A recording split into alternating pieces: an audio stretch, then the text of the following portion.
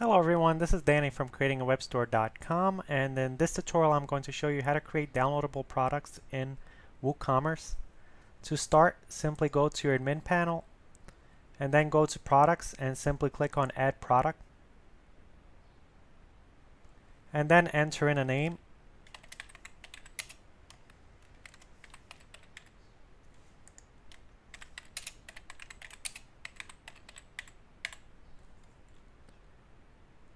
And then right here, simply select virtual and downloadable if you want these items to be treated as virtual products. If you want them to be treated as physical products, simply uncheck virtual. In my case, I want it to be treated as a virtual product as well.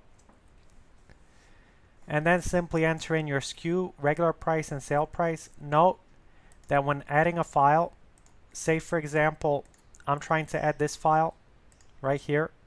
And since my upload file size limit is 8 megabytes, when I try to add it, I get an error. Simply go to the directory where WordPress is installed. You can do this with an FTP client or a file manager such as this one.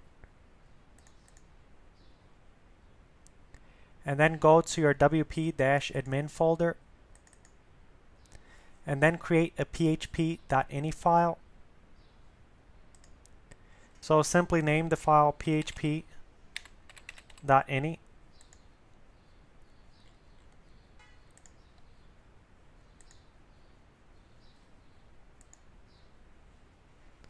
And then simply enter in this information, upload underscore max underscore file size equals, and then whichever size you'd like to enter. For example, I'm entering in 32 megabytes. Remember to enter in a size that actually accommodates your files.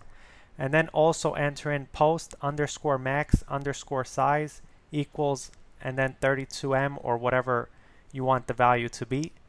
And then simply save that file and wait a few minutes for the changes to take effect. On some servers, the changes actually take effect immediately, while on others it takes longer because some servers cache the file. Now, if that doesn't work, even after waiting a few minutes, try renaming the file to php5.ini. Afterwards, simply go to your item and actually go back to products and then simply edit the listing, because WordPress won't actually recognize your new settings until you create a new listing or edit that listing all over again. And now when we go back and add that file, you can see that our limit has been increased. So we simply select our file and we upload. And now we simply select our file and insert file. And now we give that file a name. If you'd like to include more than one file on the listing, you simply click on the Add File button and just choose another file. As for download limit, if you'd like to offer unlimited downloads, simply leave the field blank.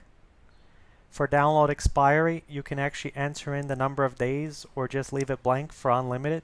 As for download type, you can choose the type. I will choose music in my case. And for the price, I will enter in a price. And for the SKU, I will enter in a SKU.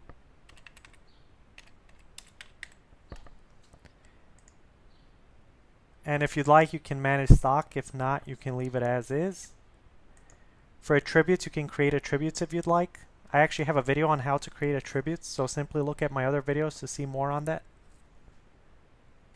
And now I simply enter in a short description.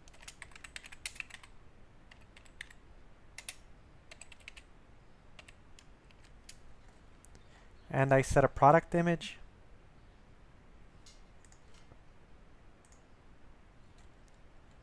And I choose my category. And I publish. And my item can now be visible. And there it is. Note that you can also add variable products. You can do this by going back to your admin panel, clicking on Add Product, and then simply enter in a name.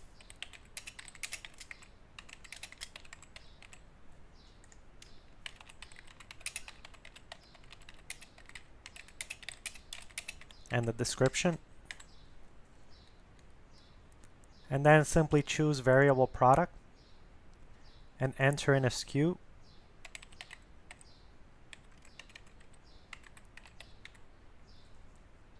And then simply go to attributes and simply create an attribute.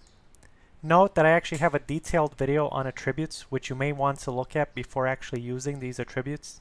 And here I'll simply enter in genre. And then I'll simply type in rock, bar, jazz. And this will be used for variations. And now I'll simply save my attribute. And I'll go to variations here. And I'll simply click on link all variations.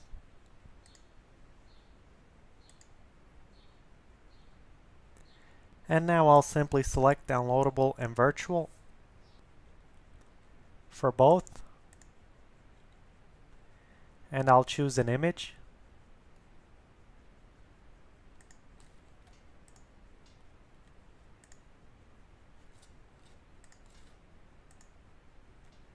And I'll simply add a file here as well.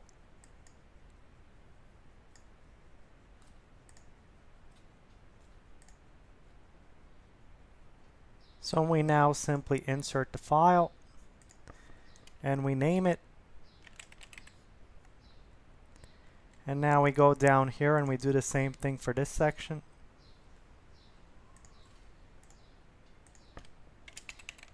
And again, we can enter in a download limit or a download expiry, and you can even add additional files if you'd like. And then simply enter in a price.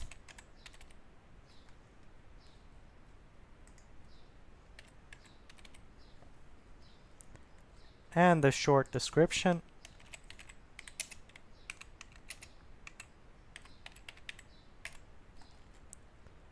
And set a product image. Choose a category and click on Publish. And now we have our item up right here. And now people can choose between rock or jazz.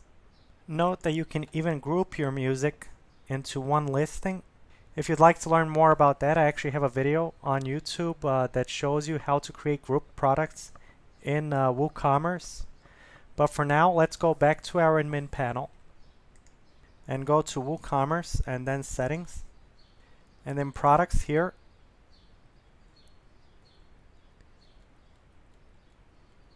You can actually change the settings of your downloads.